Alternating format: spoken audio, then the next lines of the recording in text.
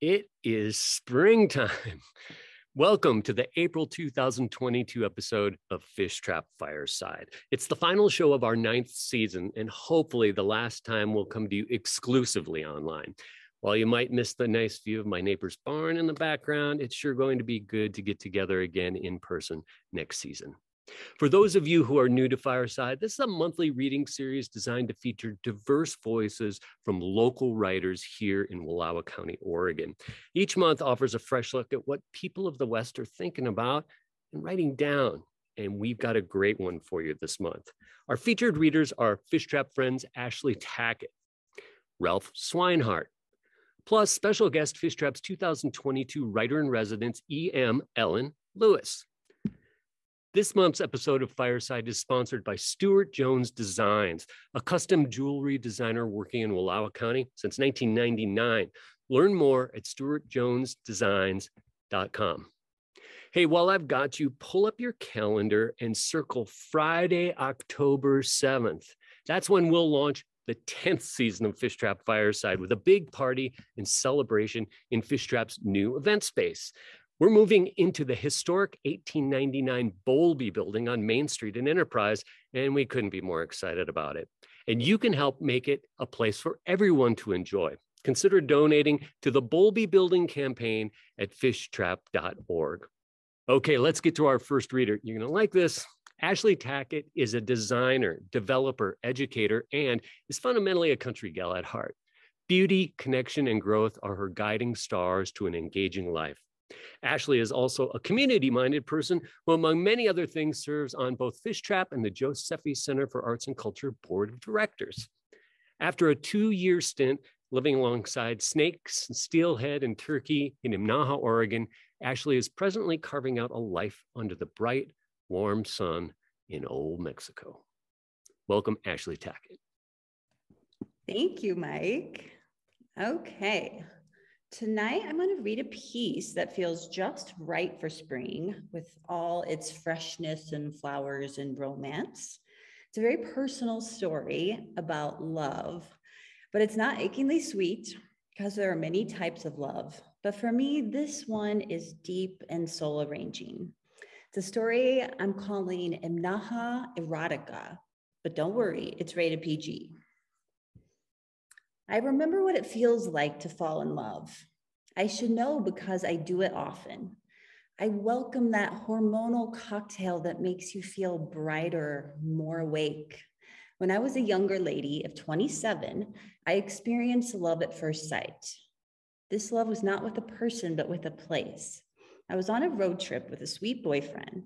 It was spring break, and we needed to scrub our minds with a good long drive. So we meandered from Eugene, Oregon to Wallowa Lake. It was March, the mountains were socked in, and I was freezing. In those days, before my phone called the shots, I had a big paper map that showed that we could drive just a bit further to the end of the state. So curiosity sent us down a dead-end road to the town of Imnaha. For those who aren't Wallowa County insiders, let me give you context. According to the 2020 census, Imnaha has a population of 118 people, has one school with about 7 kids, a pint-sized post office, and importantly, it has one business, the Imnaha Store and Tavern. And the tavern's a restaurant, community center, pool hall, honky-tonk general store, and is easily one of the most charismatic bars around. And at the heart of it all, in a deep, staggering canyon, is the Imnaha River. When I dropped in for the first time, I know I said, holy shit. And this is where the arc of my love story begins. Imnaha in the spring, after a good wet winter, is shockingly green and looks a bit like Kauai. That first visit, we spent 3 nights at the Imnaha Motel, ate fried chicken at the tavern, tossed $1 on the ceiling, hiked down Cow Creek, and my heart was hooked. I left that trip feeling enchanted, knowing I had discovered something distinct. Many years passed before I went back to Imnaha, but I love telling people about it. It was my insider secret. About 7 years later, I had a different boyfriend, a stylish man from Portland. We were on the verge of separation, and he revealed he had an engagement ring and planned to take me to Imnaha to propose. To Imnaha. He had remembered hearing that love in my voice when I talked about it. And it was a very romantic plan, but the timing was terrible and that ship had sailed. A few years later, I heard about a man who had a plan to turn a beat-up building in Joseph into an inspired hotel. By this time, I had a good career in architecture, designing hotels. My first email said something like, "Your Joseph Hotel sounds cool, but I'm an Imnaha gal myself." I'm not sure if it was my insider lingo or my credentials, or maybe just fate putting me exactly where I needed to be, but I began to work on this hotel. And eventually it evolved into a romance, and eventually I moved to Joseph. I remember saying, "Holy shit, I can't believe I live 30 minutes from Imnaha." Life in Joseph was very fun and very busy, making a home, a hotel, school, store, and restaurant. I often went to Imnaha looking for better weather and an escape from all the work. Years into it, my boyfriend asked, "What's next?" Well, I was at the very brink of burnout, so spoke from my heart when I said the only way I would invest my energy was if it were a house in Italy or in Naha. Intentions are powerful, and within an hour of speaking those words, a juicy piece of real estate popped up. Not one, but 3 cedar-clad houses directly on the Imnaha River. The next morning, I took a tour and I knew it was my dream. 3 cabins, a beach, a dock, and $1 million views. So I made an offer. And looking back, I think that love stepped in and erased my logic. Love is kind of like this. It's a feeling that often overpowers thinking. When my homes closed, it triggered an avalanche of unexpected events. I broke up with my Joseph boyfriend and a virus shut the entire world down. And I was at this climactic fork in the road. Sell everything and start fresh, or move to Imnaha. And even though I adored it, I never, ever planned to move by myself to the middle of nowhere. It was gonna be my vacation home, my sanctuary. But there I was, I just bought 3 houses, and my affection for the canyon had already outlasted 3 boyfriends. 13 years after my first visited, I moved to Imnaha. My homes had a very cool origin story. They were built by a famous country western musician, Lloyd Doss. His band, the Sons of the Pioneers, had a popular song that goes, "See them tumbling down, pledging their love to the ground, lonely but free I'll be found, drifting along with the tumbling tumbleweeds." I became a tumbleweed, moving to a place wilder than anything I knew. And in the beginning, I had no clue. I also had no internet, no cell service, and was a winding 30 miles away from my basic needs. Plus, the weather was getting hot and I was waiting for rattlesnakes. But I figured it out. I became agile at organizing my entire life around my drives to town. A detailed grocery list, toting my laundry, hauling my garbage, choreographing my social calendar. Also, I could lead a life with good friendships and clean underwear. It was authentically hard, but when you love something, it's easier to endure. And it did feel like love that first summer on the river.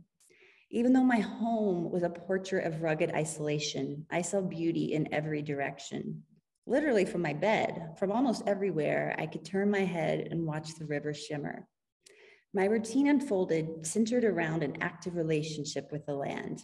I knew exactly what time the sun climbed over Grizzly Ridge and cast its warmth on my deck. So every morning I stopped work, grabbed coffee, sat by the river, and said hello. Nimnaha is known for scorching hot summers, and I learned this is very true.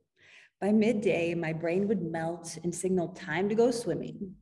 Past my second cabin, through the garden, beyond the blackberry bramble, was the Primo swimming hole, the confluence of Big Sheep Creek with the Imnaha River. I would snack on berries, skinny dip, and get back to work. 5 o'clock was social hour when my nice neighbors emerged for family river snorkeling. It was a sweet life. It was also a deeply quiet life, so I deeply attuned to nature. I began to write it down, an Imnaha almanac.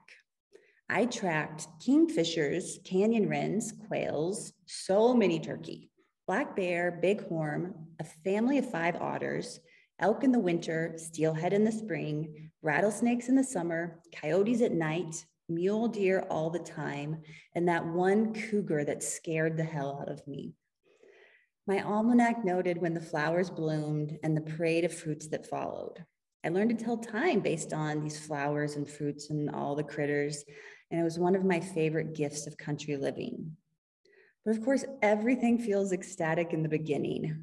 Like most love, my relationship with Imnaha evolved into something more realistic. My friend Ken told me that you don't live in Imnaha without experiencing loneliness. And so I joined that club too. I had a sharp pang for human connection. I delighted when the UPS guy knocked on my door. But there was the Imnaha Tavern. Every afternoon between 3 and 5, the locals came for happy hour. I'm not a drinker, but I adored their commitment to beer because it meant I had a captive audience of real live people. It's a group of highly capable, retired Fox News watching men. Even though my profile paints an opposing portrait, I'm a far left-leaning hippie yuppie career woman. We made friends. With 118 people living in a faraway remote canyon, you learn the value of everyone. When I had any question at all, I waited until 4 and walked to the tavern. How do I witch water? How do I seed my lawn? How do I kill a rattlesnake? Somebody was always there to reassure me. So in the middle of a global pandemic and a divisive presidential election, I got a degree in civility from the Imnaha Tavern. When I wasn't hanging with the older men, I learned how to attract men my age to the far nether regions of Oregon. There was the very handsome potential mayor of Seattle and also the radiant film director from Portland. And then I met a gorgeous Peruvian man while jumping in Wallowa Lake. That might have been love at first sight too. And all of these experiences gave me hope that love lives everywhere, even in Imnaha. But I learned that love can be both genuine and short-lived. As I rooted deeper, making my home, I grew weary of working so hard. I trenched my yard, replaced my septic, drilled a well, upgraded my electrical, planted a garden, and coaxed every subcontractor in Wallowa County to help me. And I did it well. I remade 3 houses into very beautiful homes. That was just before my gutting realization. Making home in the middle of nowhere was going to require my time and energy forever. I considered this, then fretted over it, then lost sleep. You can't hide from the truth for long. My heart knew. I was not going to stay in that one place, even in an exquisite place, forever. I guess I am a tumbleweed. I value my freedom above most everything else. So after 2 years and a stockpile of remarkable experience, I sold my homes and opened the door wide for something new. I'm letting my heart lead the way because it led me to Imnaha, and that was the best erratic decision I've ever made. When I think about Imnaha now, I still believe it's paradise on earth. I still feel a spark of energy and nothing but love in my heart. I have plans to return when the black locusts are in bloom, and I have a feeling I'll say holy shit when I see the canyon. And like some of my old boyfriends, I believe I'll keep in touch forever. Thank you. Imnaha. Thanks, Ashley. Hey, do you know a kid who loves to write and tell stories? Fishtrap is now accepting scholarship applications for young people to attend Summer Fishtrap for free. Students entering 5th through 8th grades can spend a week with the wonderful Dr. Janae Brown Wood, and those entering 9th through 12th grades can explore their creative potential with Cameron Scott. Go to fishtrap.org to learn more and apply. Okie dokie, our next reader is a familiar face to most everyone who lives here. Ralph Swinehart moved to Wallowa County in 1972 as part of the Back to the Land movement and has spent the last 50 years developing his small farm, building his own barn, solar home, and outbuildings. His friend Rick calls his storage shed the MTA. That stands for Monument to Accumulation. Ralph restored his first car, a 1928 Ford Model A, while he was in high school, and he still drives it regularly. That old Ford has attracted several other antique cars, which also enjoy living in the MTA with it. Ralph recently sold his sheep after raising them for 46 years and is still a part-time civil engineer, but he mostly works now on becoming a full-time Luddite. Welcome, Ralph Swinehart. Thank you, Mike. I'm going to read two short pieces tonight. The first one I call Dark Secrets. Whilst on a family skiing trip in Bend in the mid-'80s with my dad, my brother, and his kids, I had my dad alone for dinner. With a fair amount of trepidation, I asked him, "What do you know about your Uncle Bill?" "Uncle Bill? I don't have an Uncle Bill, just Dorsey and Cyrus. What are you talking about?" He asked. I told him I had been reading through the latest family history book that our extended family publishes every couple of generations. The first was written in 1909, the second in 1942, and the most recent in 1985. Each volume gets bigger and more comprehensive as the family continues to expand. I had chanced upon an entry that mentioned that my great-grandfather Noah had had his first child in 1865 with Christina, who with a little research turned out to be his first cousin. What? My dad couldn't believe that such a thing could have happened, or surely he would have heard about it. So I sent him a copy of the appropriate pages of the book. He didn't think it could be true because his grandfather Noah was busy fighting in the Civil War with the Ohio 126th Volunteer Regiment at the time when said child would have been conceived. So he wrote to the War Department where all the military records are kept, and they sent him copies of Noah's records that indicated that he had been wounded in the Battle of the Wilderness on May 12, 1864, and was sent home on medical leave for a couple of months. So it was possible that he could have been home during the appropriate time period. What was Noah's world like at the time? It was a terribly bloody time of the war, and the battles of Wilderness and Spotsylvania County Courthouse had just been fought in Virginia. Noah's cousin Enos had been killed in this battle and is memorialized on a stone monument at the battlefield, which William Least-Heat Moon commented on in his book, Blue Highways. In that book, he recounted the recollections of soldiers who said the intense rifle fire from the close battle lines had cut down oak trees 2 feet in diameter. One soldier noted that we not only shot down an army, but also a forest. In the end, nearly 13,000 men on both sides had been killed and many more wounded, including Noah. So what was Noah's world like when he was sent home to recuperate? They hadn't invented the term PTSD yet, but I'll bet he had it. And his cousin Christina was there to comfort him. One family account indicates that he may have been recuperating in her father's home. Noah may never have been with a woman before, but he surely would have heard lots of stories from his soldier buddies, and he may have thought that he never would because he would surely be sent back to the slaughter as soon as he recuperated and would have a good chance of being killed as well. But the deed had apparently been done. Noah recovered and was sent back to war, was promoted to corporal in January 1865, survived the war, and was mustered out with his regiment on June 25, 1865. By this time, he was apparently the father of young William, but there was no record of him and Christina marrying, and no mention of the event in the family history until 1985. Noah went on to marry my great-grandmother, Sarah, in October 1865, and they had a long and successful marriage. Noah tried to continue farming for a while, but his war injuries made this too difficult for him, so he bought and ran a hardware store in Somerset, Ohio for many years. Christina went on to marry in May 1867, and they had 3 more children.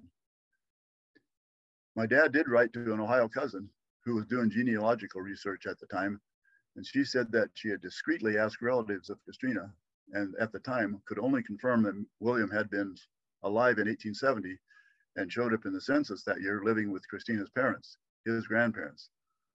He did keep Noah's surname. Perhaps it is fitting that they raised him since he may have been conceived under their roof. It makes one wonder who knew what at the time. My great-grandmother surely would have known, and perhaps this knowledge helped keep Noah in line for the next 35 years of their marriage until he passed in 1900. And it's still amazing to me that my father had never heard of William.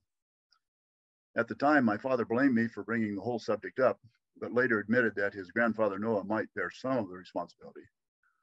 But that was as far as we could go at the time, and we were left wondering what happened to Uncle Bill. While doing research for this piece, I did a little more Googling for information and found on WikiTree that one of my cousin's sons and one of Christina's descendants had dug up more information over the years and had posted that William had died in January of 1924 at the age of 59. There was no record of him having married or having children. He surely knew his heritage and perhaps he was worried that any child might have genetic defects due to the close relationship of his parents. Perhaps we will never know Uncle Bill's true story, or maybe a diary will show up in someone's trunk someday, and we will get the rest of the story. Thanks. The next one I'm going to read is actually a slight redo of the first thing I read at a Fishtrap open mic in 2014. So here goes. I call this one clam chowder. My dad made really good my dad made really good potato soup right up until the point where he put the clams in it and ruined it. I really don't like clam chowder, so I'm going to talk about something else. How about Wilma? Wilma the Wonder Waitress, to be exact. When I first moved here in the early 1970s, there were only a few places to eat in Enterprise, and the most popular was the Circle T Ranch Cafe at the corner of Main and First Street in the two-story Bowlby Stone building next to the OK Theater. It was called the Circle T because the Taylors owned it then. Before them, the Coyles owned it, and it was called the Circle C. There is an ad painted on the mural of businesses, many long gone, on the stage of the Hurricane Creek Range for the Circle G Ranch Cafe, so I suspect that there had been an earlier version yet. In those days, the Circle T was open 24 hours a day, 364 days a year, closing only once a year for a thorough cleaning. Anyway, Wilma worked there and was an amazing waitress. One summer, I was doing inspection work for a crew that was doing the first major cleaning and TV inspection of the Enterprise sewer system since it had been built in 1915. They liked to start work early, so I would often drop into the Circle T at 6 a.m. for a quick breakfast. Wilma ran the show at that hour before the cook came in for the regular breakfast crowd. I would sit at the counter and drink my coffee and eat my eggs and watch the old guys come in for breakfast. They would just come in and sit at the counter, and Wilma would set their coffee in front of them, and then go into the kitchen and cook their breakfast and set it in front of them, all without a single word having been exchanged. And when they were done eating, Wilma would bring out the dice cup and roll them double or nothing for their breakfast. When they got busy there, she would go into high gear and handle lots of customers with great efficiency. And she had an amazing memory. A friend's father would come in to visit once a year and would be greeted by, "Well, Herb, you want the same thing you had when you were in here last year?" Bill Forrester was a reporter for the Chieftain, and he was really amazed by her and decided we should take up a collection for a plaque to give her, proclaiming her Wilma the Wonder Waitress. It hung on the wall behind her counter for years. It was there when Craig Leslie came through Enterprise doing research for his book, Winter Kill. You will find her mentioned there on page 86. I had an office in town, so I often ate lunch at the Circle T. They had really good soup, so I was likely to have soup 4 out of 5 days, but never on Friday. Yep, you guessed it. On Friday, they always had clam chowder, and I don't like clam chowder. One Friday, I was sitting at the counter trying to figure out what to order for lunch when the guy sitting next to me shouted out, "Hey, Wilma, who got the clam today?" I asked him, "Is it really that weak?" And he replied that it sure was. So I told Wilma that I would have the soup today as well. It wasn't all that bad. So after I read that, Pam Royce, who was running Firesides at the time, said, "You know, I think Wilma might still be alive." So she arranged, after a couple of months of digging around, to find her living in the Alpine House in Joseph. And we went over to visit her, and I was able to chat with her for a while, give her a copy of this little piece, and it was just good to see her after all those years. And it's she died a couple months after that, so we was lucky we did it when we did. But if it hadn't been for Fishtrap, that little visit wouldn't have happened. So thanks, Fishtrap. Hey, thanks, Ralph. Since 1988, Fishtrap has been a place for clear thinking and good writing in and about the West. And in that spirit, we have a couple writing workshops coming up I think you'll enjoy. Wednesday evenings in May, we offer an online workshop with Katherine Johnson, 2 ideas, grappling with paradox and tension in personal essay and memoir. On Saturday, April 16th, learn the fundamentals of playwriting with Ellen Lewis. This one-day workshop takes place in person here in Wallowa County and is on a pay-what-you-can scale, so anyone can afford to attend. And it just so happens that instructor Ellen Lewis is our spring writer in residence and next reader. We're really lucky to have her with us. Let me tell you a little bit about Ellen's background. Her operas and plays have been produced around the world. She has received the prestigious Steinberg Award, the Primus Prize, the Portland Civic Theater Guild New Play Award, a fellowship from Princeton University, a 2016 Oregon Literary Fellowship, and the list goes on.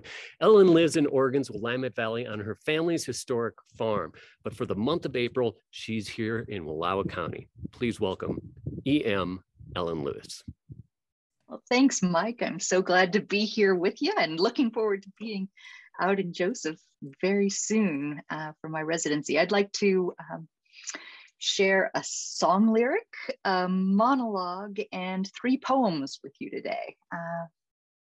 The song is called My Car Knows the Way to Montana. I burst out the door with my bag and guitar, Pete screaming at me as I get in the car. He shouts, "If you leave, you can never come back." I screech out the driveway, "You got it, Jack." My hands shake and I grip harder onto the wheel. I can't get my breath, I'm sick. Oh, I feel. I pull to the side of the road and throw up, then wash out my mouth with cold coffee from a battered old cup. Failed again, failed again. Well, anyhow, dust yourself off, girl. Okay, what now? I wipe my mouth on an old bandana and get on the highway, heading east toward Montana. My car knows the way to Montana. When I screw up, back I crawl. There's something about the sky there, the stars' bright silver sprawl. If you haven't seen stars in Montana, you haven't seen stars at all. I'm driving too fast and too crazy, but there's no one to mind anymore. 53 to the 26th, then on to the 84, 82, 395, press the gas pedal to the floor. I sing with Bruce on the radio. He always knows what to say. I drive through the Cascade Mountains, the sky's an ugly gray. Get gas and coffee in Ritzville, fill up whenever you can. The miles begin to unwind me somewhere east of Spokane.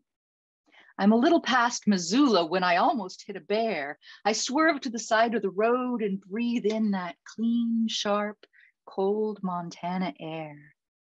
My car knows the way to Montana. When I screw up, back I crawl. There's something about the sky there, the stars' bright silver sprawl. If you haven't seen stars in Montana, you haven't seen stars at all. I pull out my Pendleton blanket and perch on the hood right there where I park and eat my plastic-wrapped gas station sandwich as dusk turns into dark. I want to take the long way home, I tell the first bright star. I guess I get to decide that now since I'm the only one in the car.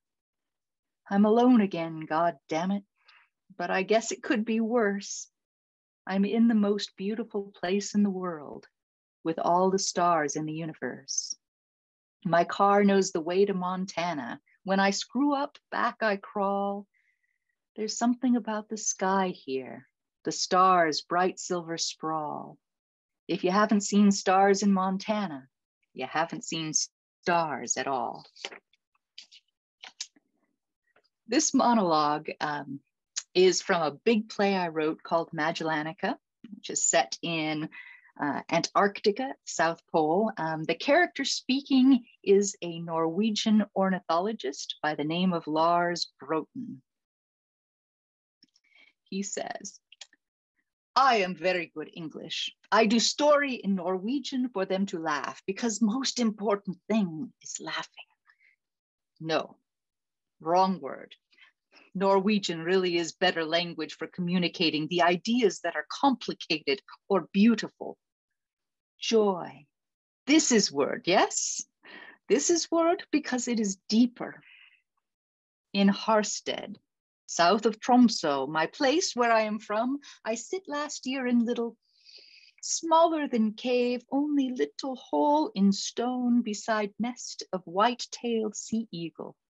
17 hours with no moving, me or Mrs. Bird.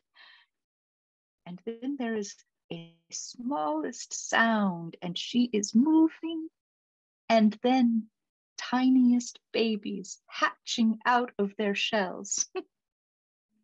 Beautiful things, full of joy like this thing, we must fight to keep.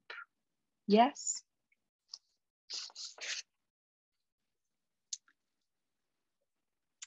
I wrote both of these next poems on last year's Fishtrap outpost trip to the Zumwalt Prairie with the wonderful Kim Stafford, who was our poet, our leader.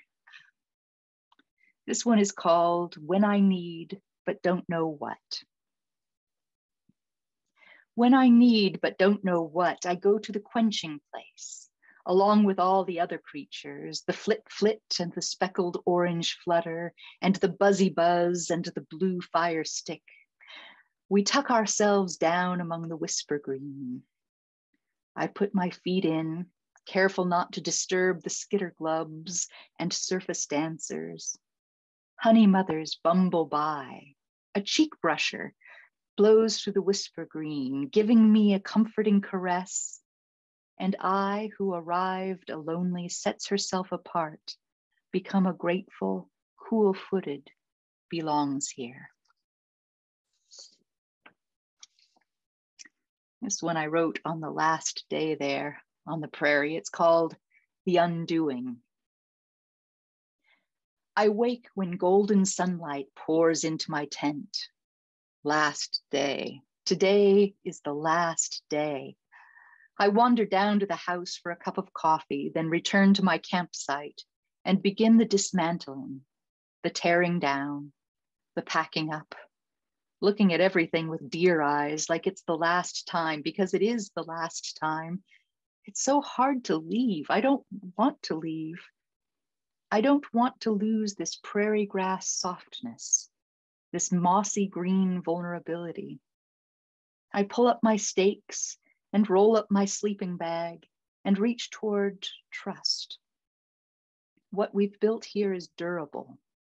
We will carry it home in our hearts. And when we think back on it, we'll be as sturdy as basalt, as cool and flowing as Camp Creek, as vast and open as the Zumwalt Prairie itself. This last poem is about an event I didn't get to go to, and it's called The Concert. Dear Yo-Yo Ma, I wasn't in my seat last night for your concert. I bought a ticket 2 months ago when things were looking up, but it's all gone sideways again. I did so want to come and hear you play. I love your music. Your version of Bach's cello suites might be the soundtrack to my life. I listen to it so often, finding in those smooth, calm notes such simplicity, complexity, and comfort. If it was a record, I'd have worn deep the grooves by now. I waited till the last minute to decide for sure, but the numbers here in Oregon are terrible right now, and I have more than just myself to think of. I did a cost-benefit analysis, then shook the magic 8 ball. It said not a good idea. I've never seen you in person, but I've watched the clips of you playing Dvorak with Itzhak Perlman, and the Wexford Carol with Alison Krauss, and Wayfaring Stranger with Rhiannon Giddens. You've played in parks and palaces with dancers and banjo players and Mr. Rogers and Muppets. Your songs of comfort during quarantine brought me great solace. And I wanted to clap for you, to smile up at you there on stage under the stars and let you feel my gratitude. We need music more than ever right now. The droughts and plagues and wars and fires and hurricanes and fighting amongst ourselves and isolation are getting us down. We need your rosined bow and cello, weaving music out of wood and air and strings, calm, amused, determined, pulling us together, reminding us we aren't alone. So today, here on the farm, sitting by the creek under a tree with the dogs and crickets, as the sun goes down. I put on my earphones and switch on your cello suites again. I close my eyes and dream that you're as close as you sound, perched on an old lawn chair by the campfire, playing one song after another and sharing stories from your travels and roasting marshmallows, being careful not to burn your fingers, smiling at the sweetness. Maybe we'll even sing when the stars come out, just for the joy of it.